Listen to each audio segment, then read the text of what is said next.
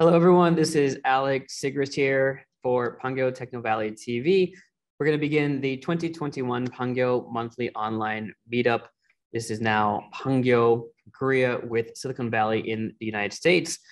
Pangyo Techno Valley is one of the leading areas of innovation in Korea as well as Asia and attracting a lot of attention. But we're very excited here to be bringing someone in who is a representative of Silicon Valley, which is kind of what we are striving for here in Asia. We've had the chance to already have conversations with people from Zhongguancun in China, as well as in France, Station F. We've been able to talk about what's been going on in the world in Pangyo, but also in China, in France. And we're definitely looking forward to seeing what kind of issues have been the talk of the town out in California, in the United States. Being from the United States myself, very excited to make this happen. So we're going to go ahead and get started right now.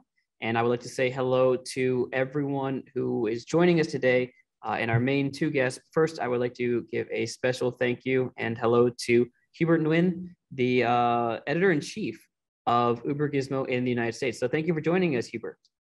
Hello, thanks for having me. It's great to have you too. Looking forward to hearing what you have to say about not only kind of the area that you're in, because I myself have not been able to go out to the Silicon Valley, especially in recent times, but also the issues that are kind of big, because there's a lot of big news, especially in AI recently. So I'm really looking forward to talking to you about that.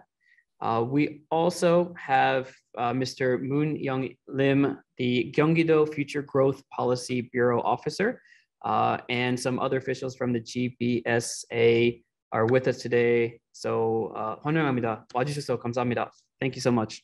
네, 안녕하세요. 네. So we have a lot going on, and we would like to kind of begin this as we normally do, talk a little bit about Pangyo and Silicon Valley, but because we do have Mr. Moon Young Lim with us today, I thought maybe he could tell us a little bit about Pangyo, say hello, and give us a brief description of everything going on. So if you don't mind telling us a little bit about Pangyo and introducing yourself and what you do. Hello everyone. 안녕하세요. 반갑습니다. 경기도청 임문영 미래성장정책관입니다. 판교의 이슈와 실리콘밸리의 이슈를 공유할 수 있는 자리를 갖게 되어서 영광입니다. 판교 테크노밸리에 대해서 간단히 소개하겠습니다.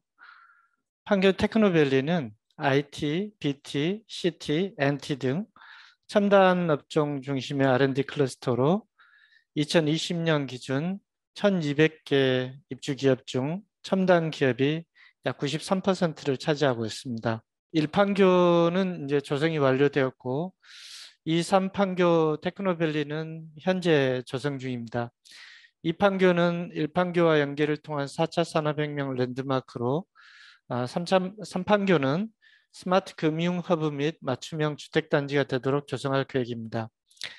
경기도는 판교 테크노밸리를 글로벌 R&D 클러스터로서 역할을 할 수 있도록 입주 기업들을 대상으로 커뮤니티 운영, 스타트업 보육, 거주지 임대 보증금 지원 등 다양한 지원 사업을 하고 있습니다. 앞으로 경기도는 2판교, 3판교 구축을 통해 첨단 기업을 더 유치하고 다양한 지원 인프라를 구축해서 판교 테크노밸리가 4차 산업혁명 클러스터의 역할을 할 수 있도록 노력할 것입니다. 감사합니다. Thank you so much. Very quick translation of what he just introduced for us. Hi, my name is Moon Young Lim, the Gyeonggi-do Future Growth Policy Bureau Officer. It's an honor to be here and share some of the issues going on in Pangyo and Silicon Valley. So he then introduced Pangyo Techno Valley as an R&D cluster centered on high-tech industries such as IT, BT, CT, and NT, and currently 93% of some 1,200 tenant companies are in the high-tech industries as of this past year. So Pangyo 1 is where we are at right now. That's actually what's been completed. Pangyo 2, Techno Valley 2 and 3 are currently under construction.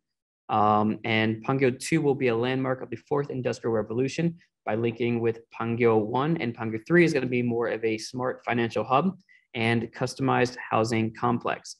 So Gyeonggi-do is conducting various support projects for Pangyo Techno Valley, such as community operation, startup incubation, and housing rental deposit support for tenant companies, so it can play the role as a global R&D cluster. And in the future, it will build the second and third. We're going to have the second and third Pangyo Techno Valley, hopefully attracting more high-tech companies and building various infrastructure projects that can properly serve the role of really making this place a fourth industry cluster that is meant to be. So again, thank you so much for sharing that information with us. So before we go into kind of the issues, we do want to do a little Q&A at first, and I know that we have some questions for Hubert as well. So Mr. Moon Young Lim, if you can go ahead and ask some of those questions for us right now, that would be great. 우버기즈모 휴버트 편집장님께 두 가지 좀 궁금한 것을 질문하고 싶습니다. 하나는 실리콘밸리도 한국처럼 높은 집값 때문에 재직자들이 집 구하기가 힘든 것으로 알고 있습니다. 실리콘밸리의 집값과 재직자 주거 현황이 어떤지 궁금하고요. 또 하나는 그 실리콘밸리 주변에 대학교가 많은데 이런 점이 실리콘밸리 발전에 어떤 영향을 미치고 있는지 궁금합니다. Great, thank you. So Hubert, two questions that he has. The first one is about the housing situation in the Silicon Valley, and similar to Korea, it's very expensive to find housing, we presume. And so what are the housing prices like and the living conditions for people who are working in Silicon Valley? And then also the next question was, there's a lot of universities, colleges around the Silicon Valley area. And so how has that affected the development of Silicon Valley? So if you don't mind answering those two questions, that'd be great. Sure, yeah, so let me start with the housing situation. Of course, it's very expensive around here, and it has actually gotten worse than it used to be. So the main issue is that we don't build fast enough, and there's not really any solution in sight. So I expect this to continue at the moment. So there's two categories of employees, like for the tech workers, if you're like an engineer or something like that, then it's not so bad because you're paid enough to find lodging and so it's okay. But for all the supporting staff and people who are not engineers, then it can get very expensive very fast. And for students, they can find like small rooms and stuff. So let me go to the second question.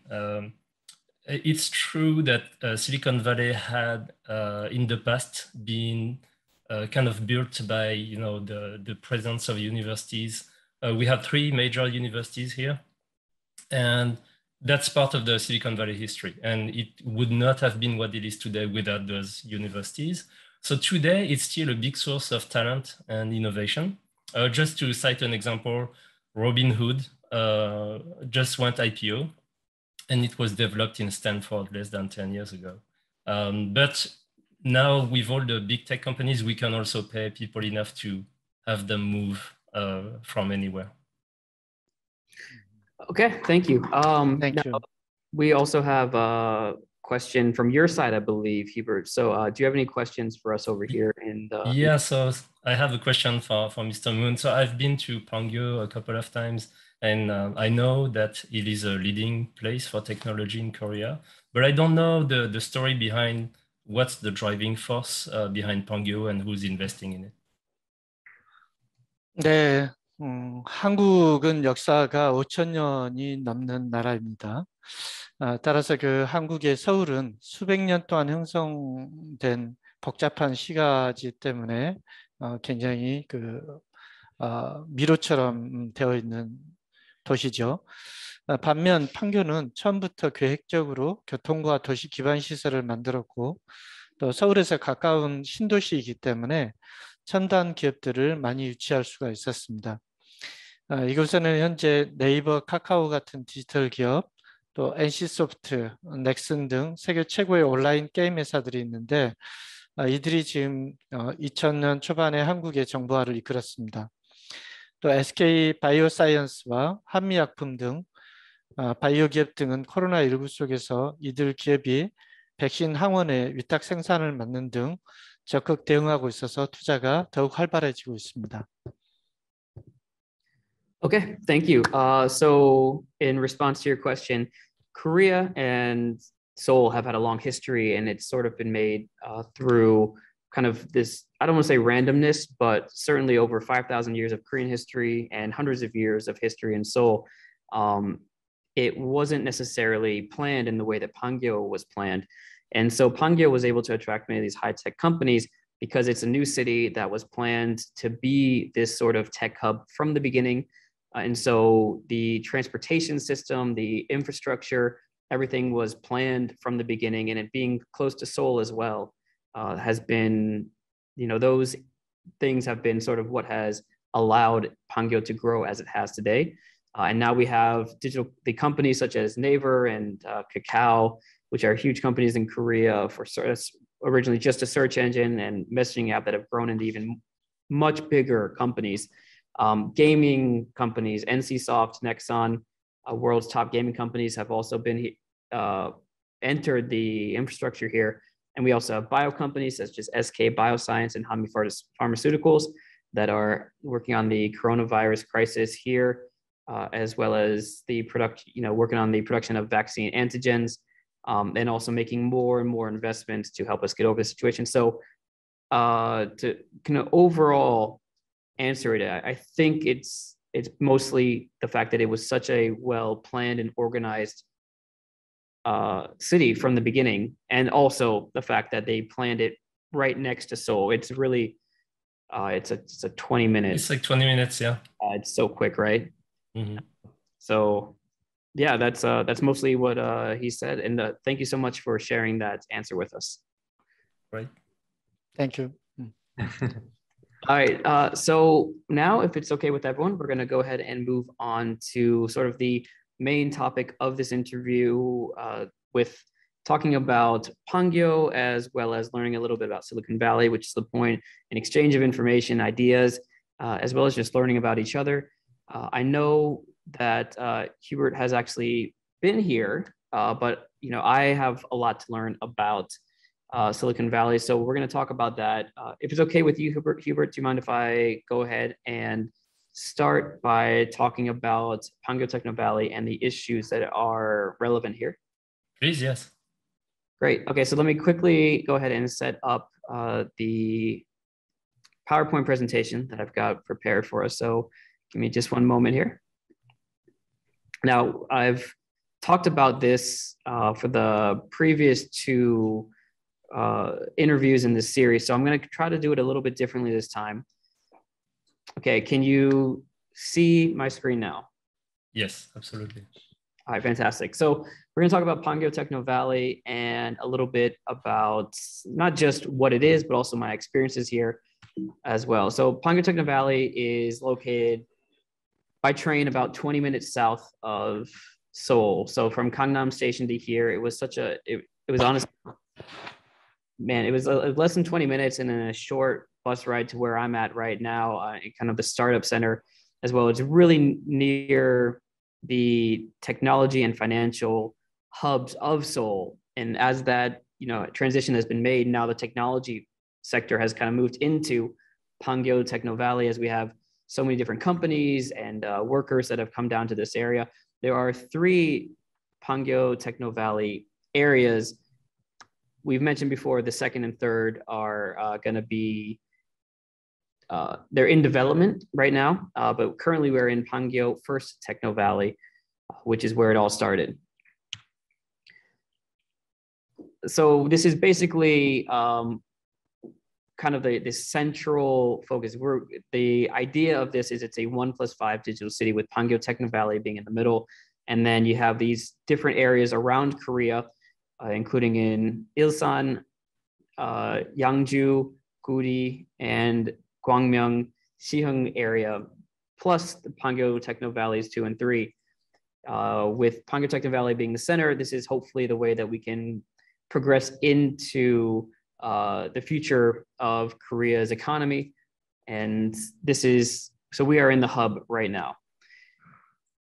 Now, this is just kind of like the stats on this one. If you are watching this video later and you want to see some more of the information, this is basically telling us a little bit about how this all started. It kind of came as an idea, or at least it was formed a little more in a concrete way around 2003 and 4.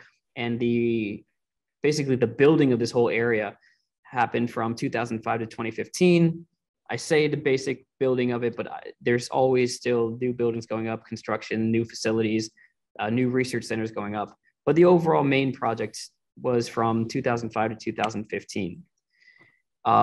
This is the basic slide talking about the strength and strategy of what we have here. It's bringing together startups as well as kind of Korea's big companies, as we mentioned before, Kakao, Naver, the gaming companies, bringing together startups with the established companies, bringing together the workers to kind of share knowledge, as well as improve the educational environment around here as we really just build ourselves into what we hope and we think will be the next Silicon Valley in the world, here in Asia though. This is just another chart talking about kind of the sales and some of the amazing stats that have happened. Let me skip ahead to this one right here. Kind of shows the progress that we've made from the companies that are in Pangyo every year going up. Obviously with the coronavirus situations have changed, but even then in general, especially with Korea's emphasis on online commerce, you know, these companies have really been kind of just even throughout the coronavirus situation have really been doing well. As we look to companies such as, you know, in Korea's environment, Coupang has been the delivery app that delivers the I guess the Amazon equivalent of Korea. So these companies here have been doing extremely well, improving. One thing that we are working on is improving the ratio. It's not just a male-dominated industry as it's traditionally been in most parts of the world, if not all parts of the world. We are also encouraging a bit more of a diverse environment that includes not only female employees, but also an inclusion of a lot of international employees and startup companies as well. Some of the companies you may recognize here, the industry leaders we talked about, Kakao, Africa TV, which is a streaming platform similar to, I guess you'd say maybe Twitch or YouTube as well. And large companies such as Samsung, SK Planets, and the gaming companies, of course. The gaming is one that's been really interesting to see recently, talking to representatives in the industry, learning a little bit about it's because it's not just the traditional games anymore. I actually had an interview recently. I got to talk to it's like a VR drone racing gaming company that's working with some of these companies.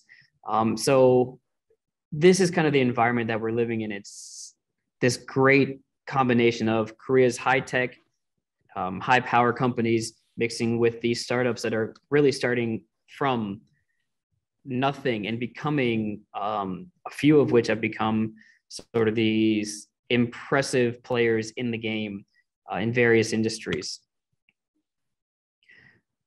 We'll skip ahead through some of these, but these are some of the leaders in IT, biotech, and culture technology as well.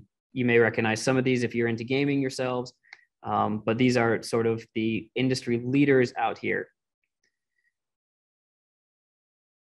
Yeah, many famous names. Yeah. I have a couple friends that work for some of these companies. I went to grad school out here in Korea. And so, you know, these companies certainly have hired really a lot of talent. And I have a few friends that got to actually work through these companies or work with these companies, whether they're, international liaisons or sales representatives, or even just working on the tech side as well. So it's really cool to see some of my own friends' company names even here as well. One thing that is good out here, which I can kind of, I don't need the chart to talk about this, is they really do a good job of getting their startup companies overseas exposure. I think that's one of the things that's most difficult for a lot of Korean startup companies. You have Koreans who maybe are just really top of the game when it comes to um, biomedicine, when it comes to gaming technology, but they're not sure how to reach an international market. And so a lot of investment is put into these companies just to get their names out to different areas. And of course, this is one of the ways we're hoping to do that by having these kind of meetings and conversations that can go online, into the interwebs, and people can find out more information about them later. But they've done a really good job of getting companies who, to be honest, at the start, if you're 3 or 4 employees and none of you have an expertise in English, they provide translation services at some of these startup centers. They provide outreach programs. They provide free coverage, or I guess paid for media coverage for these companies. So they do a good job of getting these startup companies some global exposure. And one of the companies recently I got to interview was a company that makes organoids, or these kind of, it's not stem cells, but they take stem cells and then turn them into specific cells that can one day be transplanted into an organ in your body. And that's what the organoids would be. And their next step currently right now is moving to Japan, Europe, and the United States, trying to bring that technology to medical centers around the world.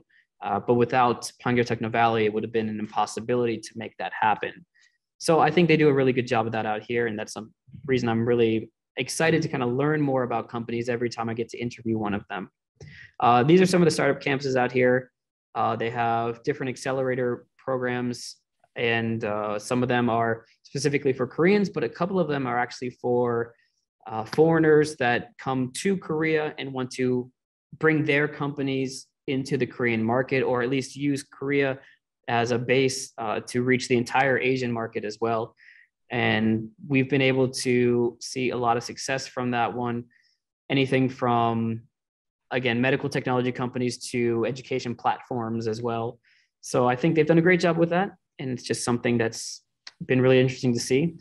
Pangyo Second Techno Valley is what's coming next. And that's going to be what really brings us into the fourth, industrial revolution. I guess we're in it now, but really accelerates Korea to that kind of next level that we're looking to get into. And so when you add all this together, this is basically putting it all together why Pangyo Second Techno Valley is a very crucial part of the long-term plan of the sustainability of this area. These are kind of just the expectations here, what we're looking to get. One of the tough parts we talked about, of course, is it's just expensive, right? We talked about housing a little bit ago, of how expensive it is to be in Korea, or specifically Seoul. Pangyo Techno Valley too is not a cheap place to live. So what they're trying to do with the second and I believe third Techno Valleys as well is to make it as expensive as it is going to be, make it a much more livable place for not only families, but also people coming here temporarily, long-term. So that includes building up the urban infrastructure when it comes to places, just lost, there we go.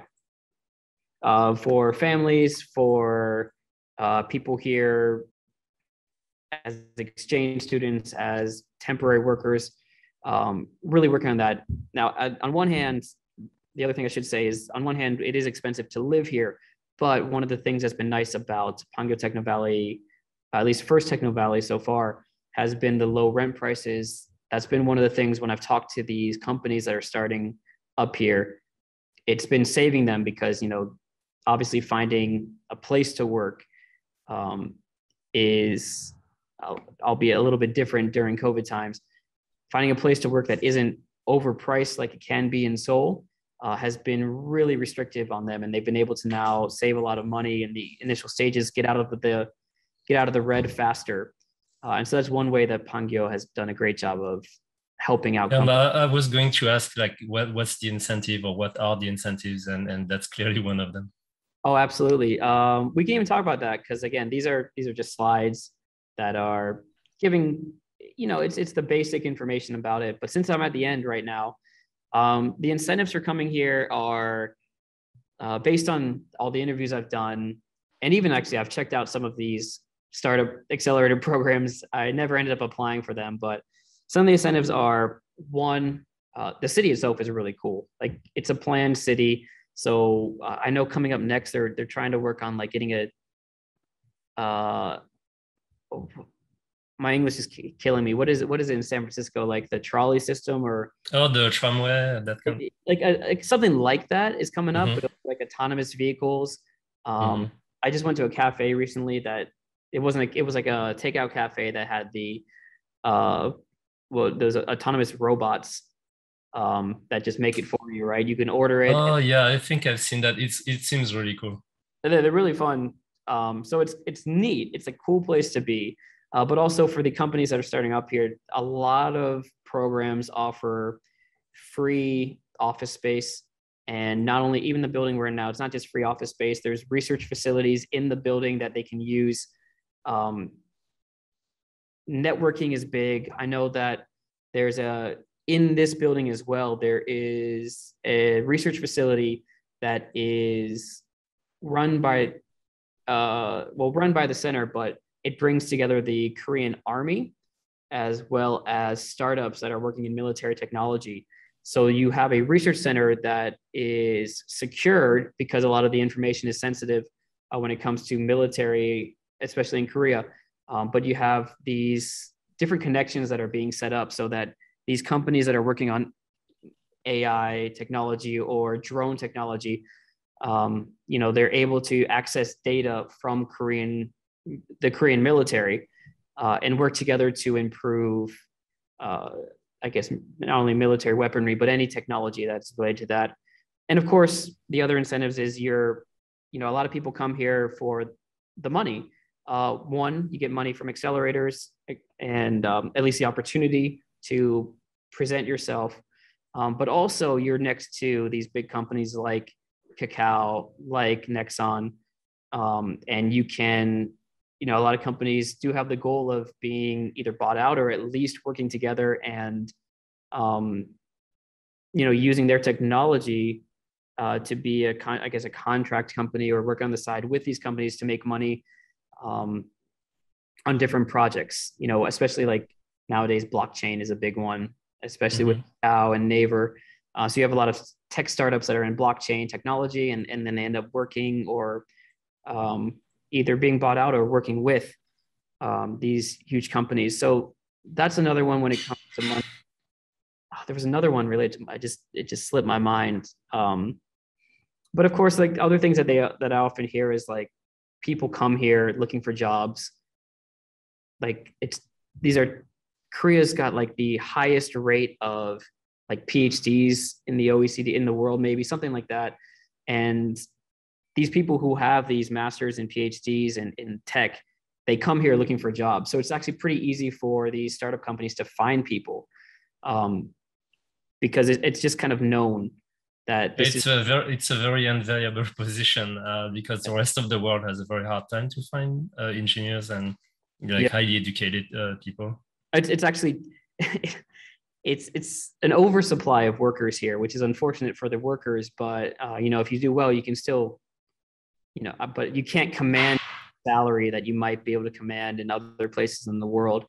But yeah, the amount of workers here is incredible. Plus, the other thing is, I'm sure it's probably the same as Silicon Valley, but I've also heard it's very easy to attract money if you're either working for working under an accelerator or you're working in Pangyo because there's sort of a name recognition.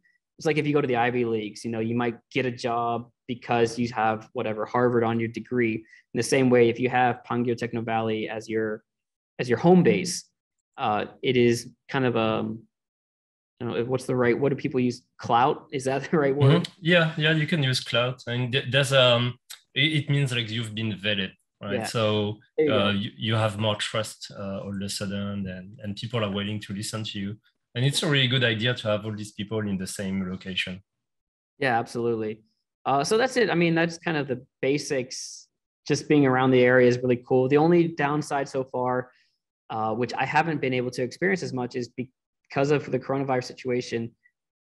You don't get, everyone here is high tech, right? I mean, everyone here, it's a tech field, or at least I haven't been able. I know the feeling. You can't network as well unfortunately, like I've been able to do certain business dinners before the recent restrictions and meet people, but yeah, I mean, it's just weird. I would like to go to a networking event and have a drink and meet all these people, because that's one of the advantages that you do have being here. But there is some restrictions now. Like you meet people generally in your building or your accelerator community. There's no like free, I don't know what you call it. Like there's always that story in Silicon Valley of like, I don't know how true it is, but like people from different companies working, talking, sharing ideas, and then like they come up with a new idea and you create a new company at a bar over a drink.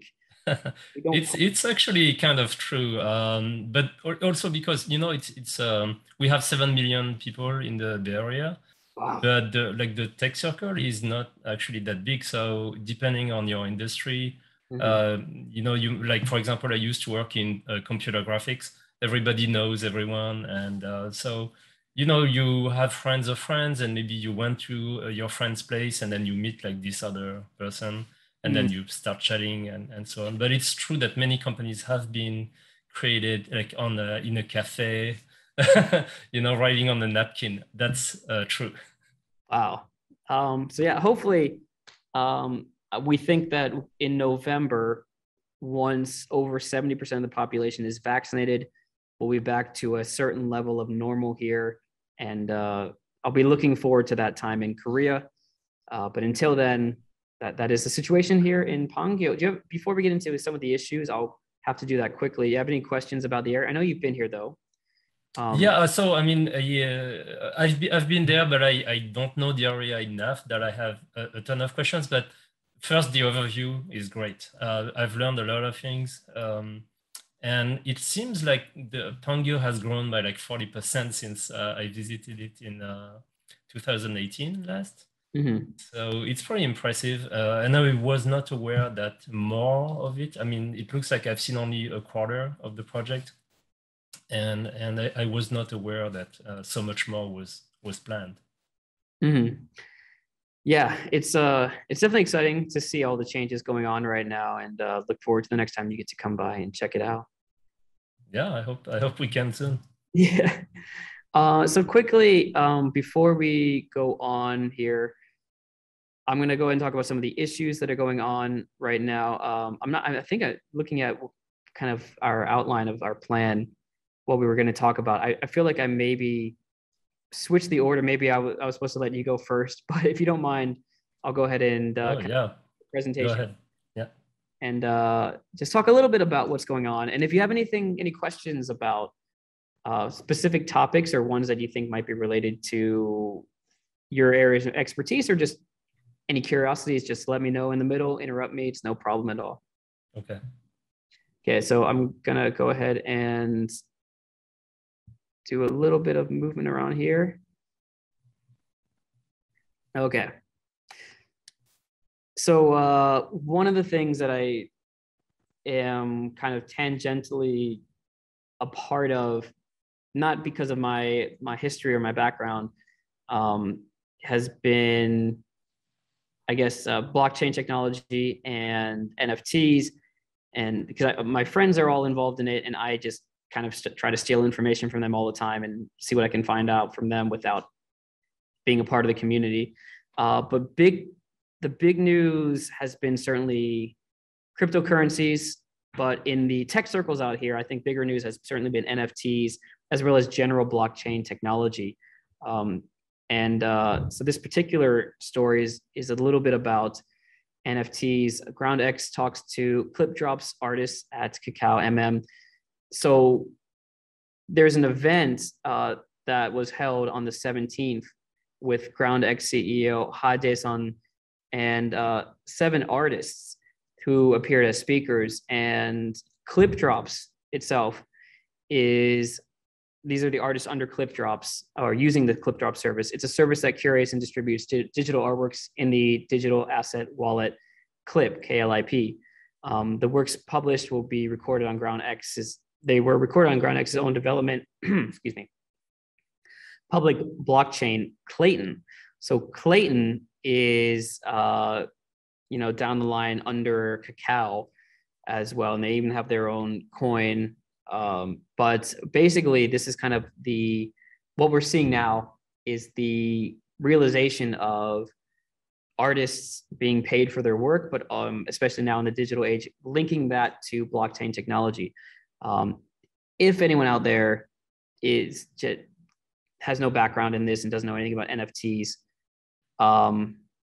basically it is a way of kind of owning online property. It's owning something, and that your ownership license basically is on maybe a blockchain or something like that. It's much more complex than I'm able to talk about.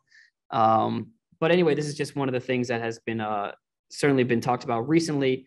So it's been really cool to see some of the expansion of blockchain technology into more than just a coin that you can invest in, but being able to see real tangible results. And as an artist myself, being able to see artists being paid, finding new avenues for revenue streams. So this has been kind of one of the big stories that came out in the past month.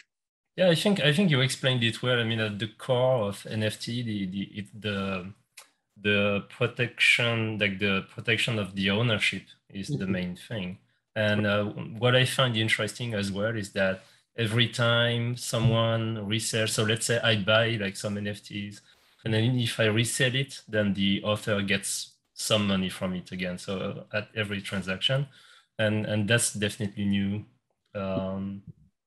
And yeah, there's a little bit of a bubble right now, but I think like fundamentally the technology is super interesting, and it's going to be really useful once we kind of figure things out. Absolutely. I am in agreement with you right there. It is a bubble, but I do see the long-term use value of all of it. So it's going to be really cool to see how that develops for sure. Yeah, right now I'm trying to sell all my JPEGs. Gonna sell pictures from my Facebook from 15 years ago if anyone wants to buy them. Yeah. Next up, this is just kind of an update on OnLab. Is like it's a firewall virus protection company that used to offer like a free firewall service for Koreans. I guess still does.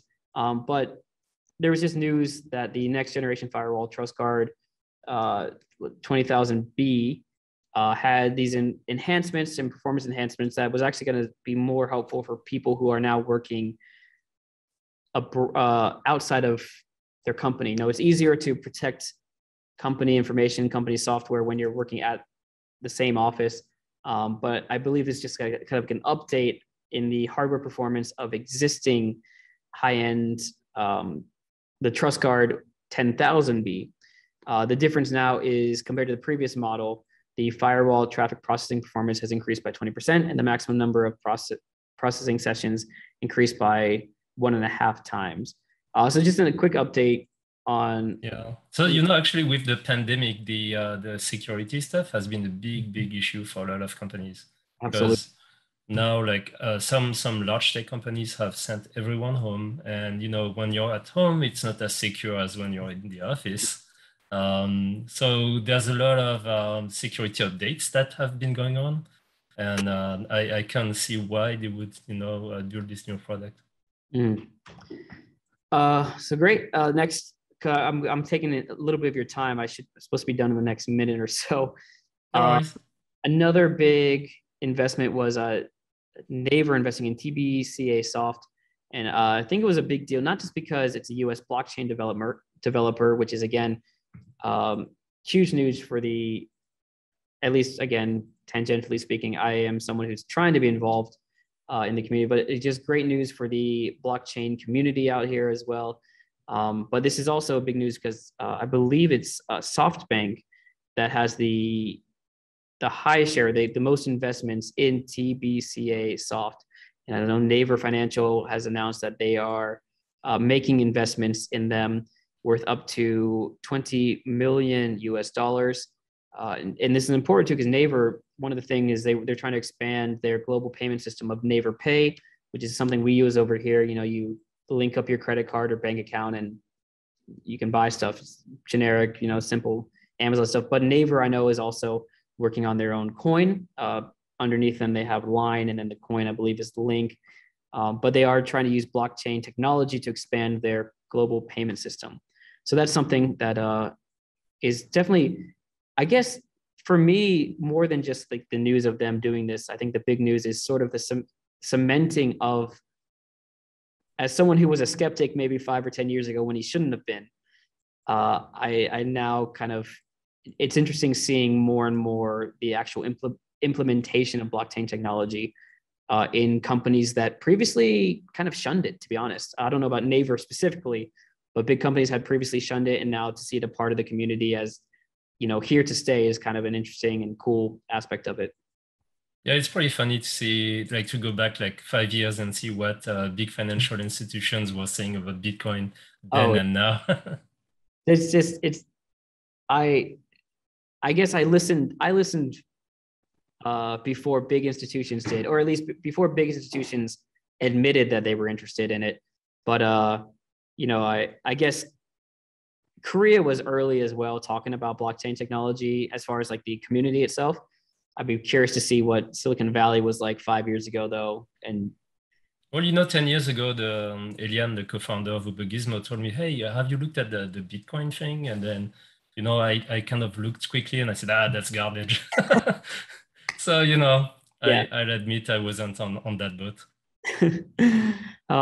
Okay. So yeah, again, just gonna keep running through this quickly. This was kind of a big deal because Korea had trouble accessing kind of the vaccine scene, if you will, early on, as we had very low cases in the beginning, and then so we waited to get vaccines, and then all of a sudden cases spiked in Korea, and we realized we couldn't get our hands on vaccines. So we're actually behind the US when it comes to getting vaccines out to its citizens. But big news was that SK Bio vaccine got the first phase 3 approval.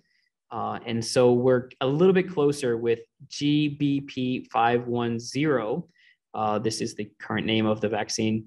We're a little bit closer to being self-sufficient, being able to provide our own citizens with vaccines, as well as eventually helping with COVAX and getting vaccines out to other countries that need the vaccines as well. This is a big deal for me because I've been waiting for it, and I finally got my first vaccine shot last week. You can travel. Yeah, I can start to move ish, but it'll be nice, especially because now we're finding out that we're all going to probably need the booster shots. So yeah, it's good to have our own supply here. So very excited to see that news coming out. And I know in the US, some people have had access since, you know, early January. My brother worked at my brother at the time was working at a nursing care facility, and he got it right away appropriately. But my whole family had it by May, maybe April. Like my dad was the first one to find out that they were like kind of basically dishing it out at like local Kroger's or I don't know, whatever supermarket. Oh yeah, here you could even choose like which one you want and all that. It was great. So that's good news. Of course, not just for Korea, but anyone else who's going to be affected by that. Very quickly, it's just kind of a fun news, I guess, is that Kim Bom-soo, who is the founder of Kakao, CEO of Kakao, became the richest man in Korea. I'm not surprised I use Kakao every day. Oh, how I didn't see this as the best investment opportunity, I have no idea. Because we use it, and then all of a sudden, the story of it's just a messenger, and then like, okay, you can buy stuff on this messenger, you can buy these emoticons, cool, whatever. Oh, okay, they've got like a TV content. Oh, okay, they've got a bank, and I'm like, oh my gosh, this company. To see the rise of Kakao was certainly it was just fascinating to see how quickly they went from we're a messaging app to I can't believe Facebook doesn't have a bank yet. They're way behind. I don't get it. I know they're working on. Yeah, I'm not sure. They tried to do crypto and that they got shut down. Yeah. But you know what? Their emojis are not nearly as good. No, yeah. So that was just kind of a quick, fun little bit of news. I'm running low on time. Quickly, NCSoft published the first ESG report in the gaming industry. This was a big deal. One of the biggest companies in the world when it comes to gaming to have an environmental, social, and governance management playbook, if you will, for this has been, you have to have the leaders of the industry start it, get the ball rolling. So that was a big deal for us as well. But also, I could go out of turn here, skip ahead and come back. The Nexon founder, Kim Jong-ju, has resigned as the CEO, taken a step back as well. Give me a second here. I'm skipping ahead, and now I'm realizing I gotta jump around my notes as well. But that being said, they've appointed Lee Jae-kyo as the head of its brand promotion division as the new CEO. From my understanding, he's stepping down, but still playing an active role in the company, as with, as what happens most times when CEOs do step down, but they still remain a big part of it. Link versus Clayton. Link, these are the cryptocurrencies, basically Line or Naver versus Kakao. And so Line has finally entered in Korea, which, it sounds kind of strange that Naver would take this long to get into Korea, but, Line is sort of like often has a lot of their business in Japan. But that being said, they've entered the market under BitThumb, one of the cryptocurrency exchanges out here. Clayton has been on the exchanges for quite a while now, at least based on my personal knowledge of it. But this will be interesting. I'm really curious to see how, obviously, when you talk about big blockchain technology, when it comes to Bitcoin versus Ethereum versus Cardano, which is the new big player in the game, those are all interesting stories. But I think on the company level, companies that are really investing in their own coin technology, that's where I kind of want to see where this goes, because that was sort of a fear in the cryptocurrency community a while back. Like, well, we don't need Bitcoin if Facebook makes their own coin and this company makes their own coin. I'm just kind of curious to see how it plays out. I don't have a lot of predictive capabilities in my own head right now, but to see what happens with Link and Clayton, that'll be really interesting, I think.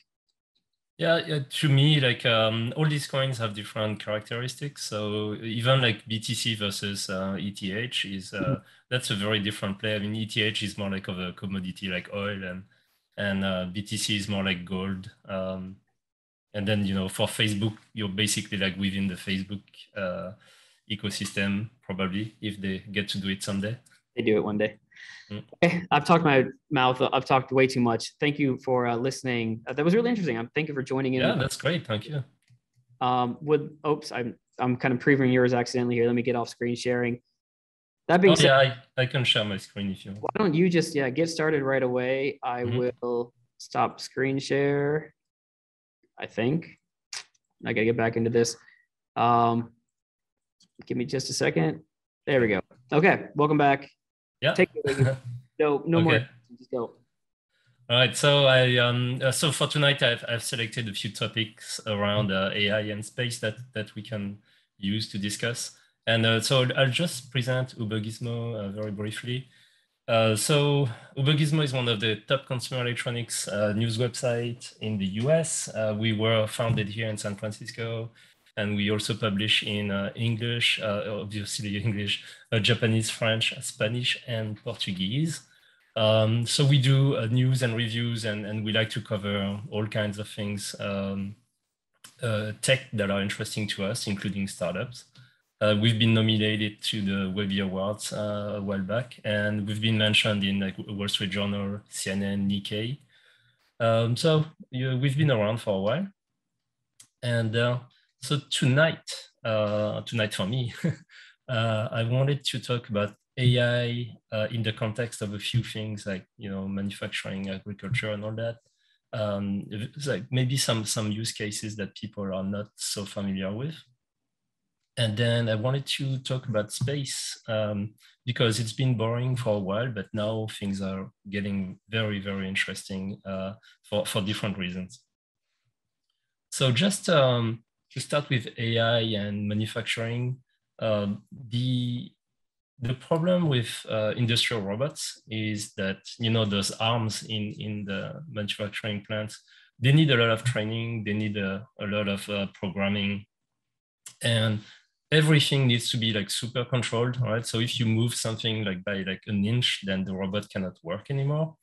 And that's really a big problem in general. So it makes everything more expensive. And so the possible solution that some people here in Silicon Valley are looking at is a more generalized AI that would be, a little smarter and that could adapt to a situation. So for example, if you're at your desk and I move your keyboard a little bit and your mouse, you're not going to be all confused. And that's kind of where we want to go with robots. And if we could do that, it would make everything a lot cheaper because the robots don't need to be so accurate anymore, and you don't need to always constantly control the environment. So that would turn like a very specialized robot into like a more generalist one. And if you think about it, a lot of people in manufacturing plants today are just kind of taking a box, opening it, moving the parts into like a bin or something like that. And conceptually, a lot of robots could do it, except today they cannot. And they cannot because they're not as smart as we think they are. So for example, in computer vision, we've made a lot of progress since 2015, when deep learning kind of came onto the scene. But so this is an example of an image of a dog. And using the same AI, if you just change a few pixels, now all of a sudden it thinks it's an ostrich. And so some researchers, kind of like to fool the AIs like that. But if you show that to a human, even like a child, they will see it's the same dog. And so that's why AI is really good today, but it's like not nearly good enough. And so the goal is to have like human type intelligence.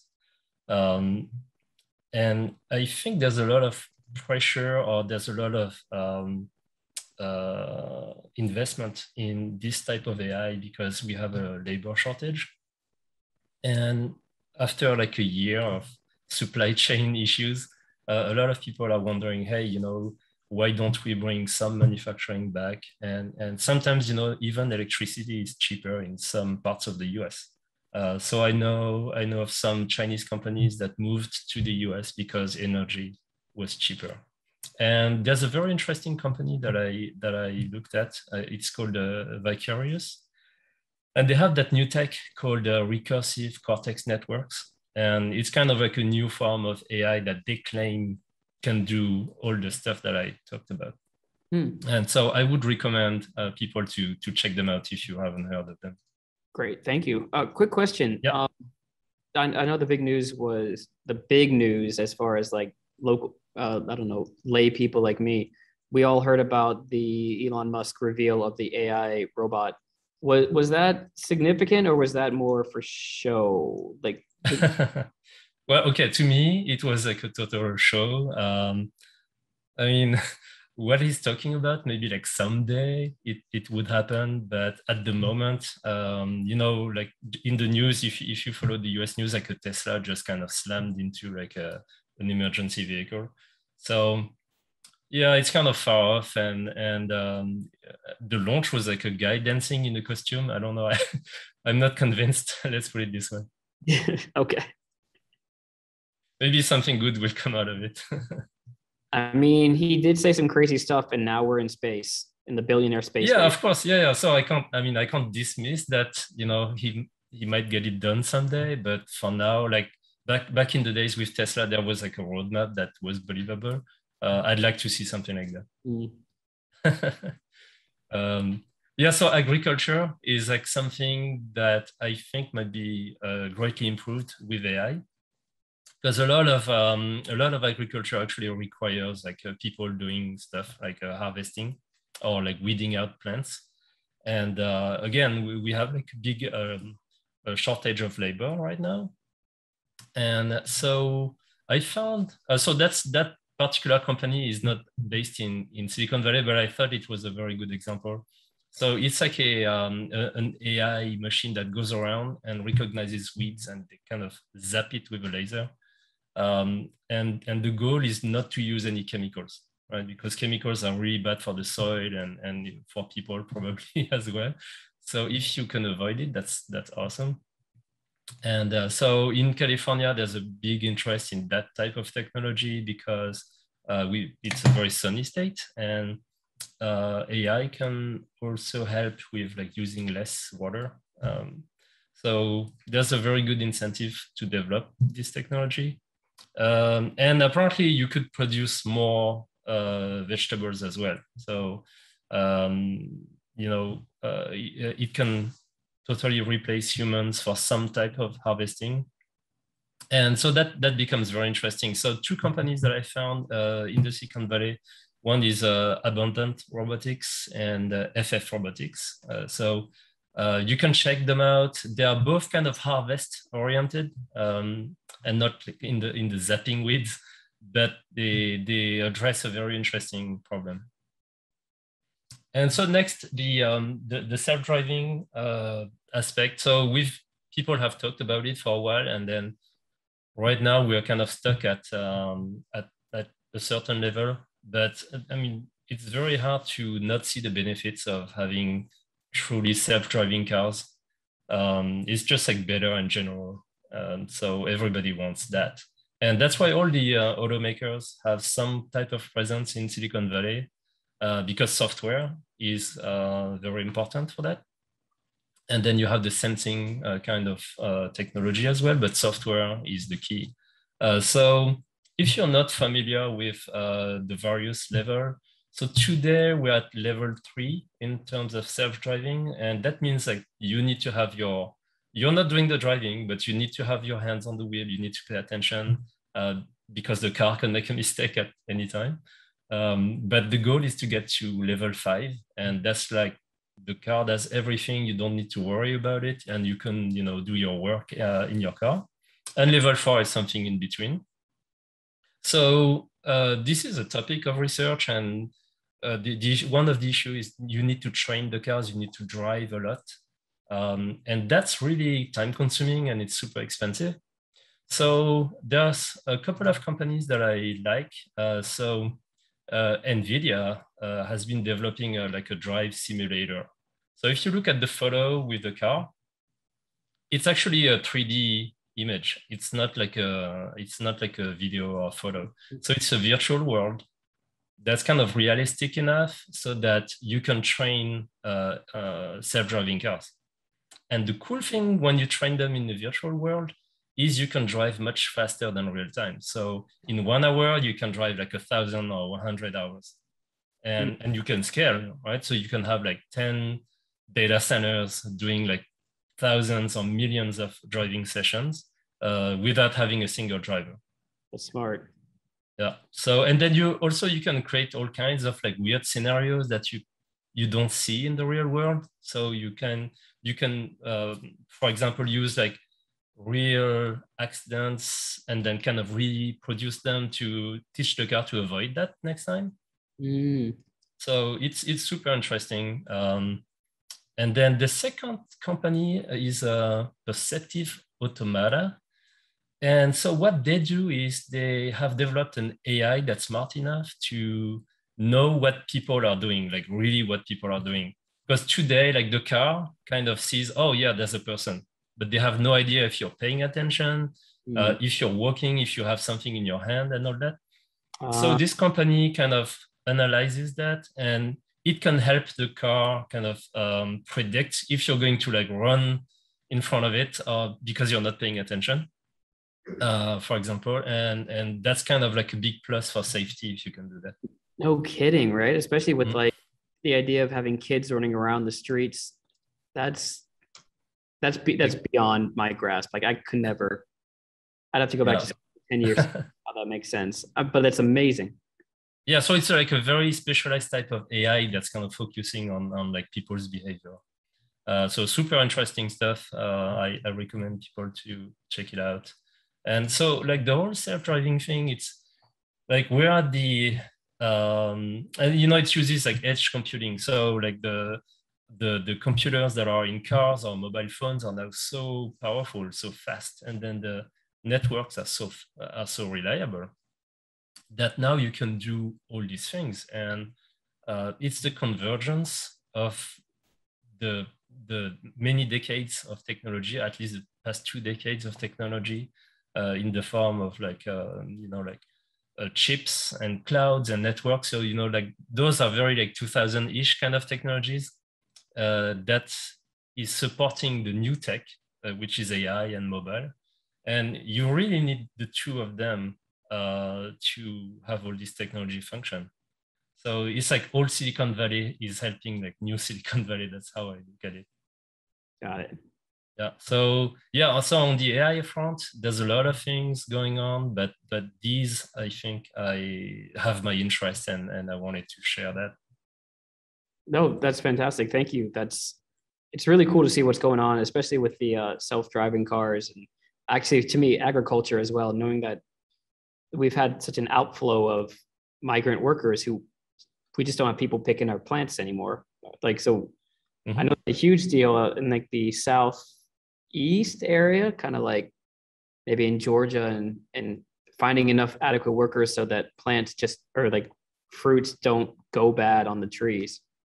Yeah, and then if you put if you raise the minimum wage and it's more pressure, like financial pressure on the farms, it becomes very complicated. So I think there's like a huge demand for an alternative. Now, if you don't mind, we are sort of past the 1 hour mark, but I know you're interested in space, and I am as well. So we can go a little bit over if you don't mind. If you could. Okay, yeah. So I'll let you keep an eye on the time, but yeah, let's take a quick look. I have time on my side. Cool, great, thank you. Yeah. So all right. So space now is exciting, and because there's a few new businesses that are kind of forming, and I think that's going to create big changes and possibly societal changes. Right. So at the core of all this, it's mostly SpaceX that I'm going to talk about because they are operational now versus Blue Origin. But basically, like the reusable launch systems are making everything more affordable. So you have more options to build new services. And so one thing that I like a lot is Starlink. So if for people who don't know what it is, it's a constellation of satellites all around the planet, and that provide fast internet access.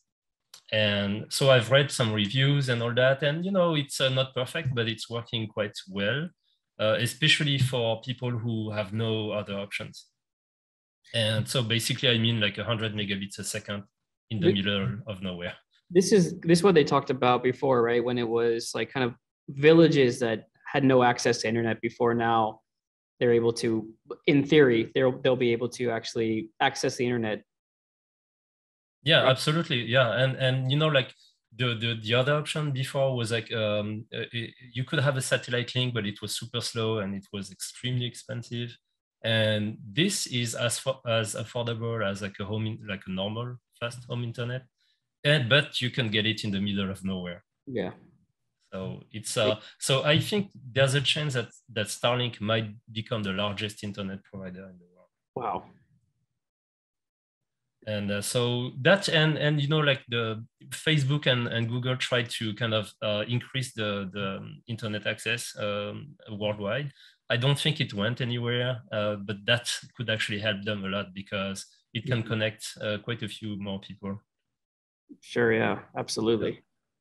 And then, so the second thing that I am interested in is the Starship. So, that's like the ship that's supposed to go to Mars. But I think the application here on Earth is much more interesting to me because you can travel from any point of the globe in like half an hour. Wow. Right? So, so FedEx would pay for that kind of service, I think. That's amazing. Speaking of spaceships, okay, I'm going to put you on the spot here. Of all the billionaire spacecrafts or NASA, which spaceship would you go on? Which one would you trust the most? SpaceX? Going with Blue Origin? Are we going with just traditional NASA? I think the Blue Origin one doesn't look good enough. And the design is just like, I mean, there's like physics reasons why it's like that. But today I would go with SpaceX because they have a pretty good track record. Virgin better than NASA for humans. Yeah. Yeah. So yeah, I'd go with SpaceX and the Dragon capsule.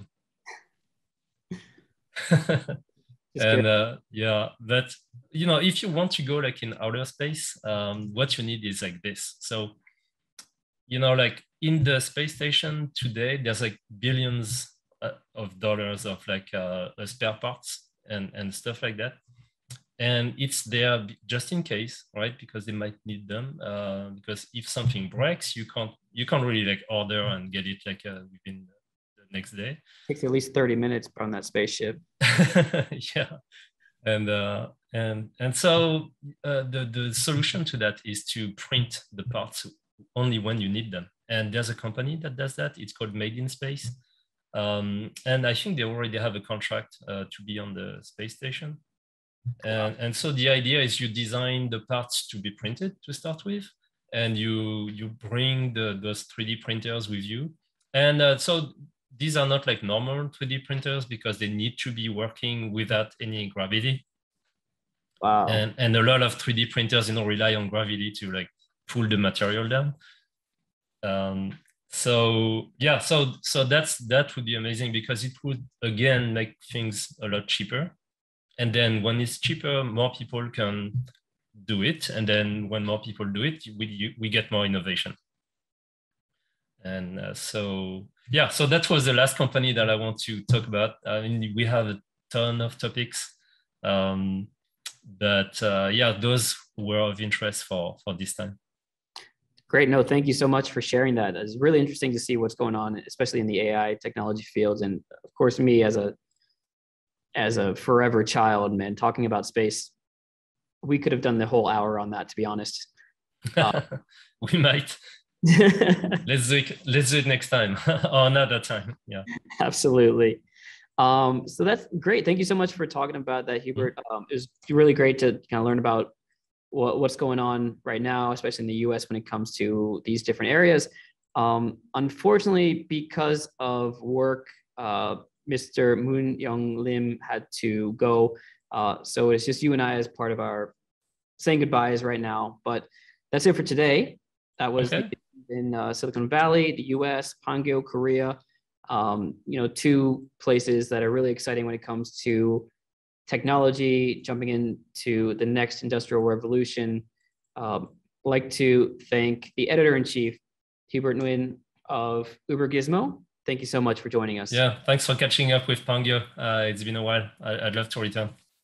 Oh, absolutely. You're welcome. As soon as we can get the quarantine lifted back, whenever you can. All right. Okay. And thank you everyone who joined us.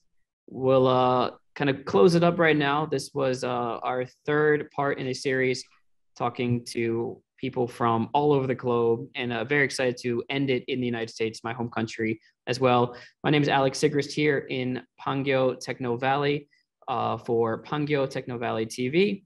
And thank you all. Hope you all learned something, and we'll see you later. Goodbye, everyone. Bye.